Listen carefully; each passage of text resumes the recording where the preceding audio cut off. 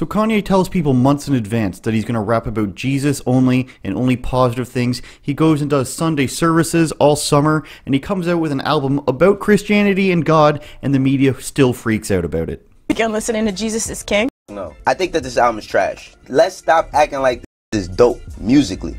It's not. This is just bad overall. The parts of this album that's actually good are the parts without Kanye. Yeah. There's a lady that's singing on one of these tracks, like, she was bodied, and then you hear Kanye's hoarse-ass, out-of-tune voice come and f*** the whole flow. This whole spiritual rebirth awakening thing, right? I thought a big part of that is sort of Jesus preaching humility. I don't feel like there's any humility here, especially once we get to the interviews and he's saying he's still the greatest living artist of all time and all that stuff. It doesn't feel sincere.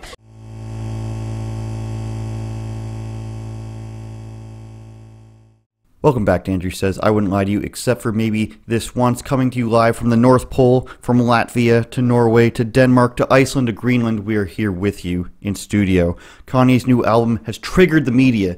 His loving of God has triggered the media.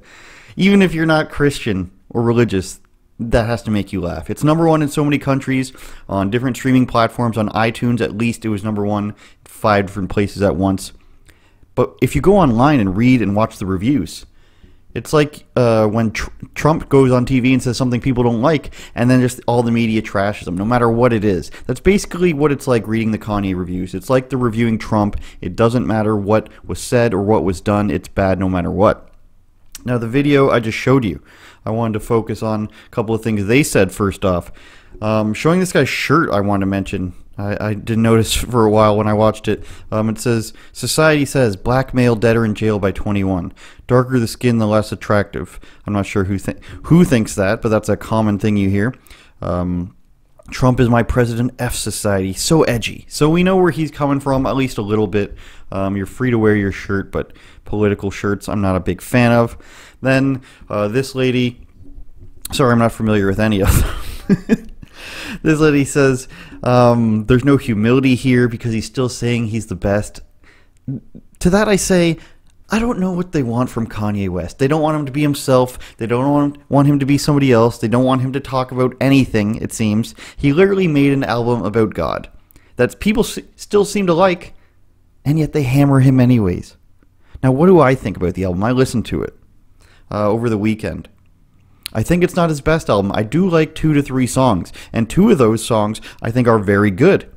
Very good Kanye songs. He also has Kenny G on a song, and a song with the Clips, which is a rap group that hasn't been together for a long time until they came back onto this song, so that's a pretty big deal. Yet I go online, and an album that's #1 in 5 countries on iTunes alone. US, Brazil, Canada, Russia, and Australia. #2 in Britain, and #7 in Germany. They must not like Kanye West. And all you see about it is hate. When they see Kanye now, the blue check marks on Twitter and the people infused into Hollywood, all they see is Donald Trump. They can't get past it.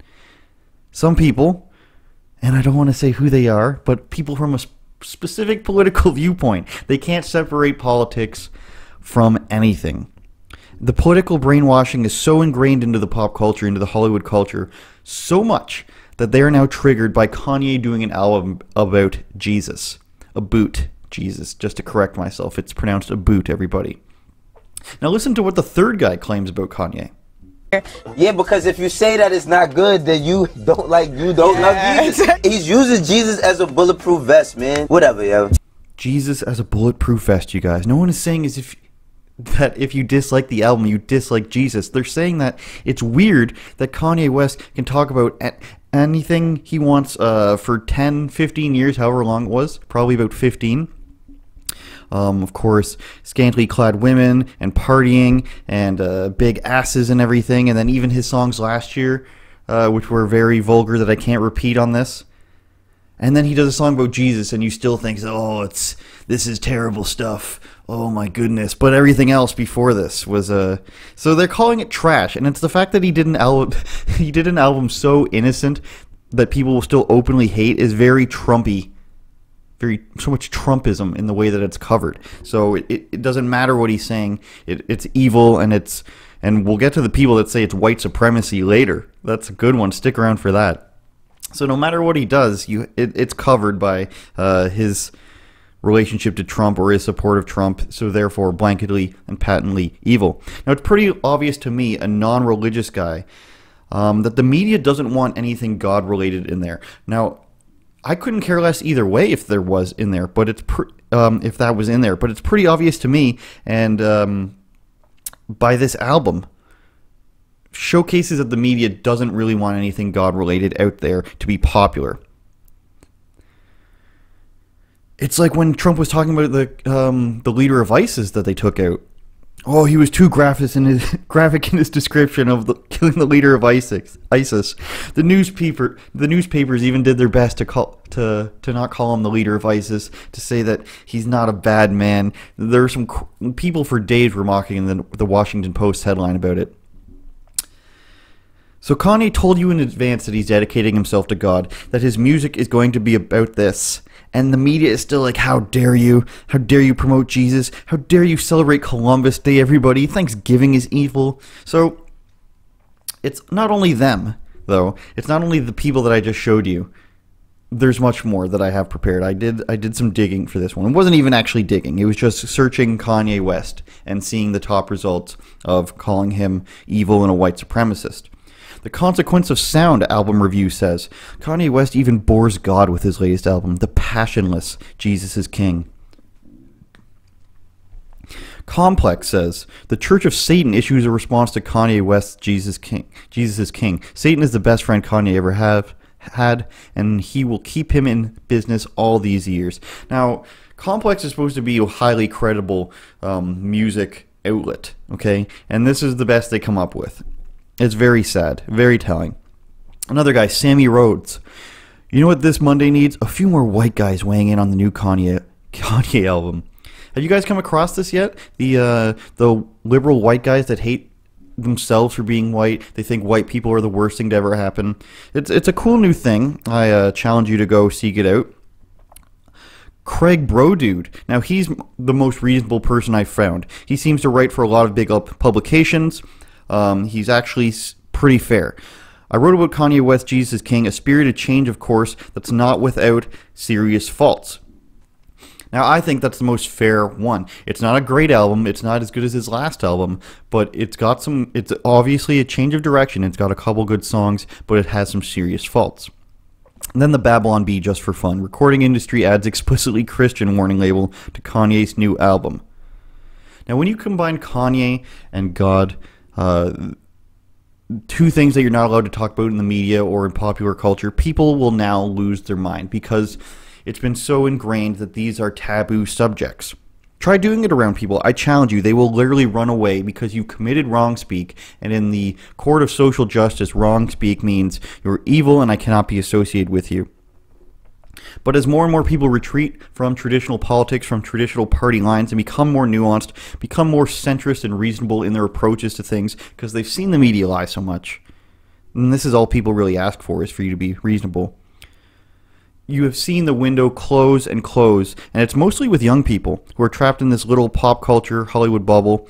The window closes on what you're allowed to talk about with these people, lest ye be offensive. Try to use biblical speak here. For ye be offensive. If you stray away from the cult even a little bit, you are ostracized. People will run away. White people will clutch their pearls and be offended like it's 1933. Oh my, I never. My word. And it's like you're in China and you've spoken poorly of the Chinese government and the regime. Your social score is on the line here, people. Your social score is on the line. You can't be talking about Kanye West. You can't be talking about Jesus. So just try it. If you're brave enough, maybe you don't want to be bothered. Maybe you like riling things up like me. Just try saying Kanye did nothing wrong, or you like Trump. Even if you don't agree with these things, try saying you don't completely agree with the climate change movement. Even if you don't agree with these things, you can freak people out. Just do it as an experiment, and you will see the little boys of the group run away to the confines. The people who are just like, what are you talking about this for? Oh my God, a serious conversation? We can't be doing that. And then they get mad at the people who get voted in. But you can't have conversations about it. But I did save the best for last. I did. This one I found actually late. I was done writing and preparing for this, and then I found this one. This is a guy named Benjamin Dixon claiming that Kanye is using Christianity to spread white supremacy. Kanye West is spreading a Christianity that is telling you that the way to your liberation is through Donald Trump. He's telling you that the way to your freedom is through the Republican Party. He's saying that you're actually in bondage and that he's free, but he's defining freedom as being in bed with white supremacists. The very specific type of religion that Kanye West has openly embraced is a religion of white supremacy, because he is asking you, no, he is downright telling you that the route to freedom for you is through the slave master. He's telling you that your route to freedom is through a party that has done everything in its power to disenfranchise you, that has done everything in power to vilify you. Anytime you look at police brutality in our country, 9 times out of 10, you're going to find Republicans standing with the police officers, blaming and vilifying black people. Kanye West is telling you that that's your route to freedom. When they figuratively say, Kanye West and Republicans say that you're on the plantation of the Democratic Party, do you ever pause to think that these are the same people who are trying to maintain the spirit and the legacy of the Confederacy in actual plantations? So they are figuratively irritating you by saying you're on the Democratic plantation, while they are literally trying to protect monuments to white supremacy, including actual plantations where white folks still go to get married because they think it's romantic. And this is what Kanye West is selling you. My response to this was that this was either the most naive or evil take you could possibly come away with on this. I mean, historically, he gets every single thing wrong. The Democrats started the KKK. They didn't want to end segregation. They didn't want to end Jim Crow. They didn't want to end lynching. Then you can fast forward to people like Joe, and then people will go with the party switch, even though a couple of those are after it. You can fast forward. You can go, Joe Biden didn't want to end segregation in buses. The Clintons, Hillary calling them black guys super predators, the crime bills of the Clintons and the Bidens. Most violent cities in the USA are Democrat cities. The Baltimores, the Philadelphias, the Detroits, the Chicagos, St. Louis. Do I go on? Los Angeles, San Francisco. Not very violent as far as I know, but feces and drugs everywhere.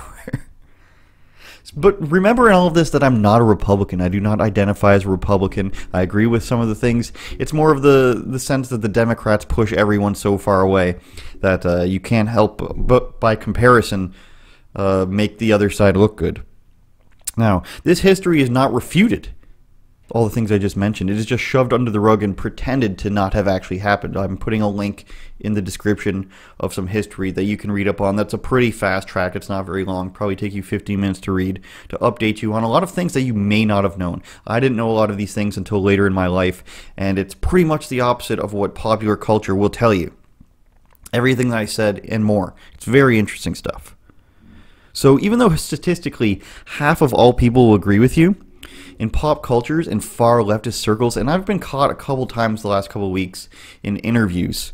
Those will be in the description as well. I've given a couple interviews where I catch myself having to say left-leaning people, because I don't want to say leftists. I don't want to say liberals all the time, because it's not that anymore. It's not an entire swath of people.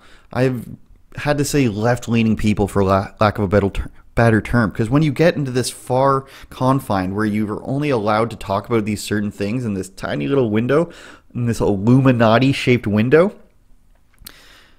it's a very small amount of people, and it's very clear that they're getting them from all this information from the same sources, from pop culture, from Hollywood, from late night TV, that sort of things, because you know their arguments before they're going to say them, and you can say one thing, you know they're going to answer with that, and then you know if you answer with this, or this, you know exactly what their answer will be. It's always the same.